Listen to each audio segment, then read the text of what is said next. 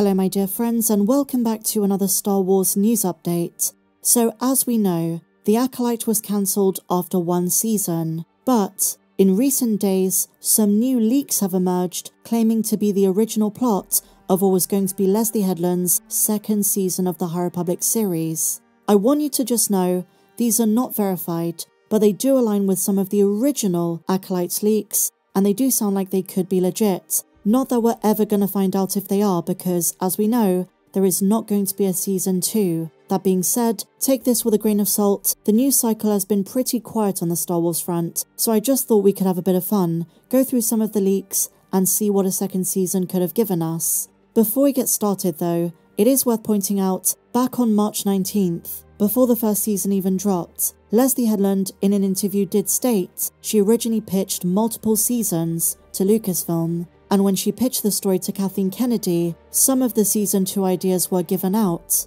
And when Leslye Headland was asked, if you do get a second season, how quickly could you make it? She said, quote, "We can make it pretty quickly because we have a timeline and a lot of ideas for the second season. So while it's never going to see the light of day, Leslye did have some ideas. Let's dive into them." So the first reveal is that there is going to be a 1-year time skip. There's a cold open. Osha is being tested by Qimir. It's a gladiator-type opening scene where Osha is being forced to fight in a battle arena on Tatooine, pretending to be enslaved by the Hutts in order to win her freedom. The twist, as I said, is that this is all a Sith plan, part of Osha's training. Her objective is to assassinate the Hutt. But for Qimir, it's a double whammy. He has his reasons for wanting him dead. And this kind of goes together with what Qimir told the Jedi when they were looking for May, when he was posing as a smuggler. He has a dual identity and had run-ins with the Hutts. In the second season, this was going to come full circle, and the plan works. But Osha messes up, and they're caught on camera escaping.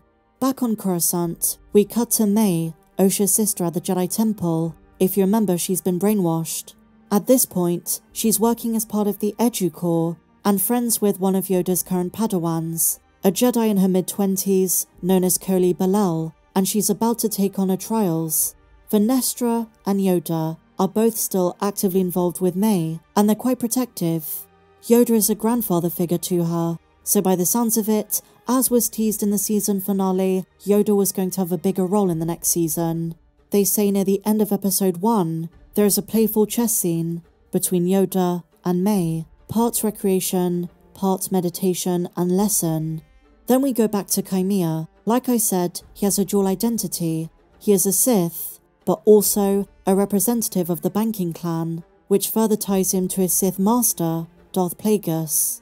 They confirm the unknown planet was indeed Boldemnik from the expanded universe, and Qimir runs a mining operation there for the clan. By this point, Osha and Qimir have a relationship, and they're romantically involved. Osha doesn't like Qimir working for the banking clan. It's a distraction from his Sith ideology and goes against Osha's idea of freedom as a Sith. But he insists the money helps him give them freedom. At this point, he's also got a sarcastic admin droid known as Didi, who was written with Natasha Lyonne in mind. The originator of these leaks seems to have had a close connection with Leslye Headland to know about all of this, if they're true. Now, do you guys remember Rancor was about to do a full investigation of the Jedi? That is about to take place. He blindsides Vern with a ton of damning evidence in front of the Senate, and an external review begins. All Jedi rank of Knight and above have to have all of their activities audited. One dangling question is how we got this information, leading viewers to believe there is more to Rancor than we thought. Who is he secretly working with? The final scene in the episode is a training sequence with Qimir and Osha. During this, we see an emotionally charged montage with visions of both of their pasts. We see Qimir's time as a Jedi, training under Vernestra, and hints at how his relationship with the Jedi soured. They part the water separating the landing pad and Qimir's island using the Force, walking through like Moses. They also say there is some Moana influence on this, and the final shot is of the two characters kissing as the water crashes back into place, a modern take on From Here to Eternity's iconic scene. Now, I'm not gonna lie, some of this sounds like a logical continuation of the first season, some of it does sound pretty cool, But once more, as with the first season, doesn't sound like my flavour of Star Wars. Although the lightsaber sequences do sound really awesome, and it would have been nice to see the scummy underworld of the High Republic, the Hutts during this time, and the mysterious Brigo the Hutt, the supposed slaver in charge, Gladiator vibes, Dune 2 vibes, and ultimately, while these are not verified, I really wouldn't be surprised if they're true. The Qimir stuff sounds a lot like some of the early leaks for the first season, but were hinted at, such as Qimir's dual identity and an exploration of it. There is no doubt the most important aspect of this first episode is setting up Vernestra and Yoda. I know we're getting prequel stories for the Acolyte, and some of this, including Qimir's flashbacks, could be a part of them. But seeing those on screen would definitely have been more interesting, but it sounds like they didn't really want to do much with Darth Plagueis, at least not in the premiere.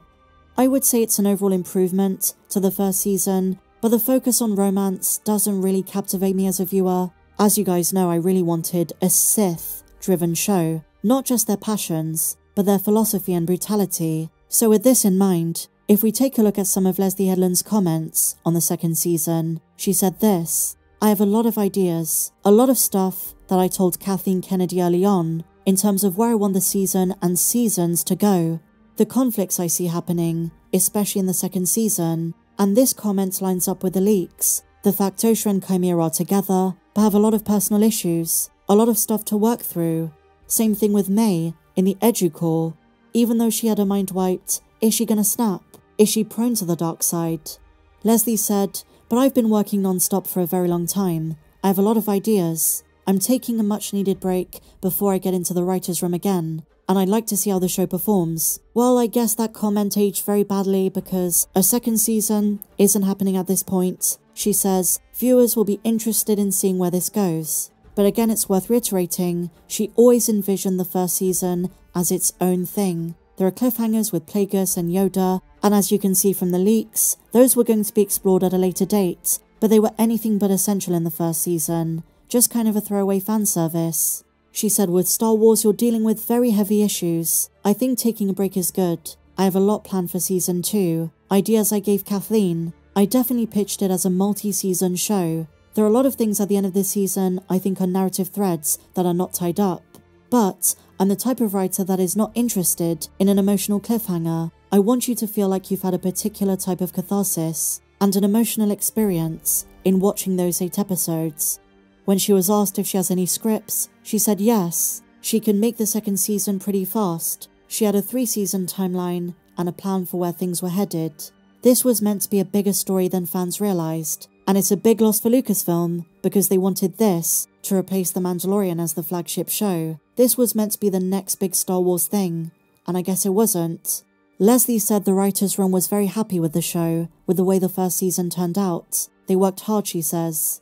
And you know, I didn't like the show, you guys know this, and I don't doubt despite the way the show turned out there was a lot of work that went into it. It's just, I didn't like the writing, I didn't like the direction, I didn't even like the way the show looked. And while I'm curious about the way a second season would have turned out, it still doesn't really entice me. But what do you guys think of the leaks we covered? Let me know your thoughts on them in the comments down below. Like I say, they're not particularly reliable, but we'll never really know if they're true. If you enjoyed this video, please be sure to give me a big fat thumbs up, subscribe if you're new, check me out on social media, at StarWarsMeg1 on Twitter, and my Patreon is linked down below. But until the next one, my dear friends, may the Force be with you, always.